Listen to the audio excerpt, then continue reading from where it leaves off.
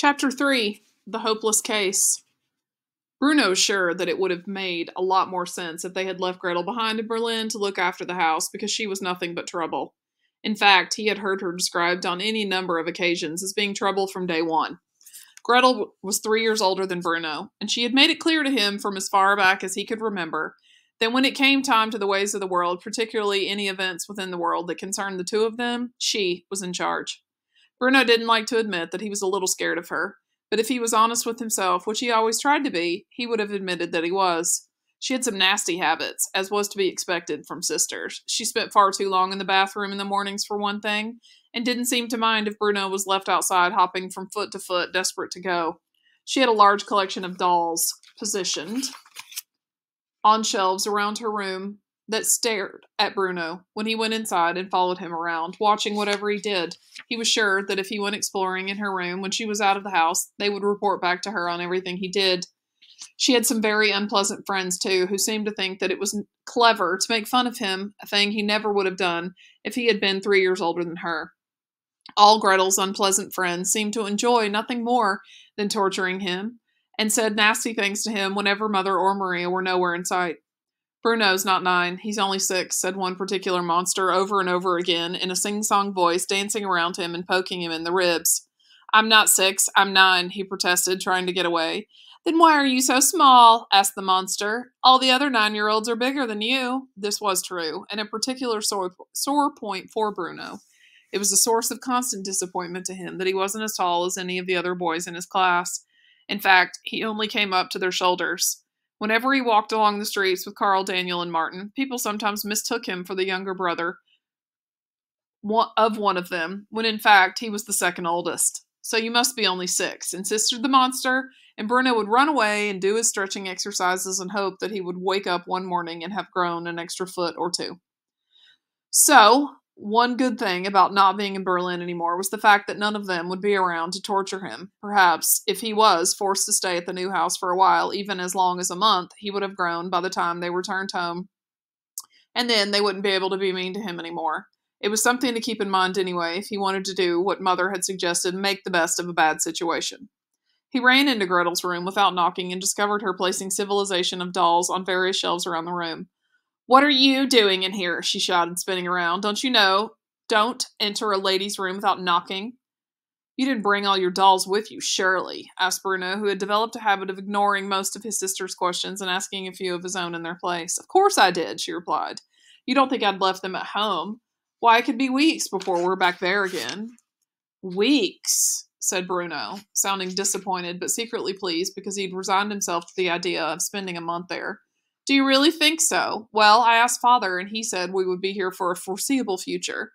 "What is the foreseeable future exactly?" asked Bruno, sitting down on the side of her bed. "It means weeks from now," said Gretel, with an intelligent nod of her head, "perhaps as long as 3. "That's all right, then," said Bruno. "As long as it's just for the foreseeable future and not for a month. I hate it here." Gretel looked at her little brother and found herself agreeing with him for once. "I know what you mean," she said. "It's not very nice, is it?" "It's horrible," said Bruno. "Well, yes," said Gretel, acknowledging that. "It's horrible right now. But once the house is smartened up a bit, it probably won't seem so bad. I heard Father say that whoever lived here at Outwith before us lost their job very quickly and didn't have to make the place nice for us." "Outwith?" asked Bruno. "What's an outwith?" "It's not an outwith, Bruno," said Gretel with a sigh. "It's just outwith." "Well, what's outwith, then?" he repeated. "Outwith what? That's the name of the house," explained Gretel. "Outwith." Bruno considered this. He hadn't seen any sign of the outside to say that was what it was called, nor had he seen any writing on the front door. His own house back in Berlin didn't even have a name. It was just called Number 4. "But what does it mean?" he asked in exasperation. "Out with what?" "Out with the people who lived here before us, I expect," said Gretel. "It must have to do with the fact that he didn't do a very good job and something said out with him and let's get a man in here who can do it right."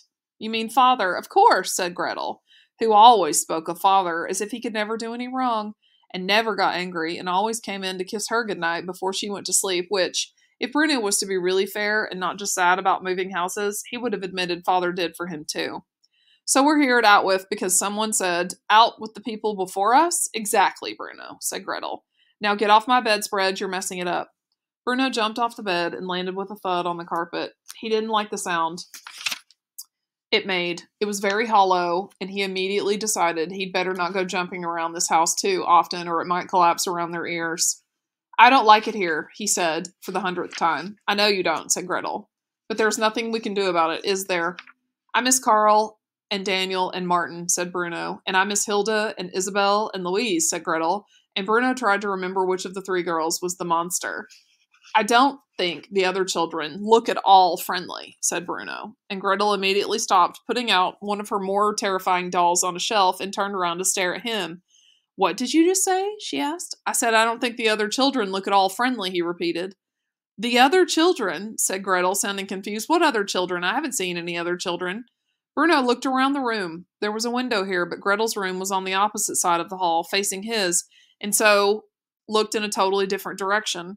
Trying not to appear too obvious, he strolled casually towards it. He placed his hands in the pocket of his shorts trousers and attempted to whistle a song he knew while not looking at his sister at all. Bruno, asked Gretel, what on earth are you doing? Have you gone mad? He continued to stroll and whistle, and he continued not to look until he reached the window, which, by a stroke of luck, was also low enough for him to be able to see out of. He looked outside and saw the car they had arrived in, as well as 3 or 4 others belonging to the soldiers who worked for Father, some of whom were standing around smoking cigarettes and laughing about something while looking nervously up at the house. Beyond that was the driveway and the further along a forest which seemed ripe for exploration.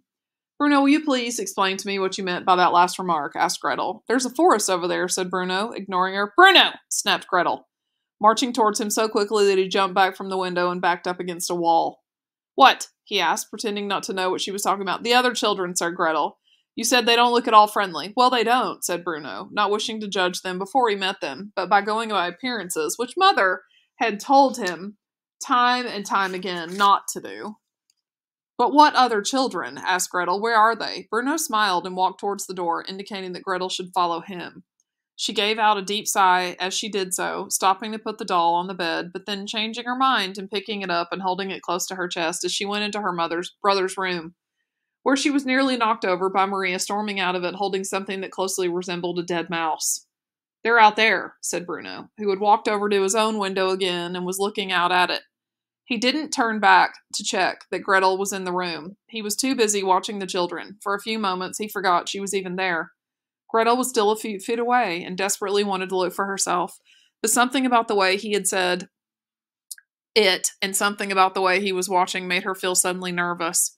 Bruno had never been able to trick her before about anything, and she was fairly sure that he wasn't tricking her now. But there was something about the way he stood there that made her feel as if she wasn't sure she wanted to see these children at all. She swallowed nervously and said a silent prayer that they would indeed be returning to Berlin in the foreseeable future, and not in a month as Bruno had suggested. Well, he said, turning around now and seeing his sister standing in the doorway clutching the doll, her golden pigtails perfectly balanced on each shoulder, ripe for the pulling. Don't you want to see them? Of course I do, she replied, and walked hesitantly toward him. Step out of the way then, she said, elbowing him aside. It was a bright, sunny day, that first afternoon at Outwith, and the sun reappeared from behind a cloud, just as Gretel looked through the window, but after a moment her eyes adjusted and the sun disappeared again, and she saw exactly what Bruno had been talking about.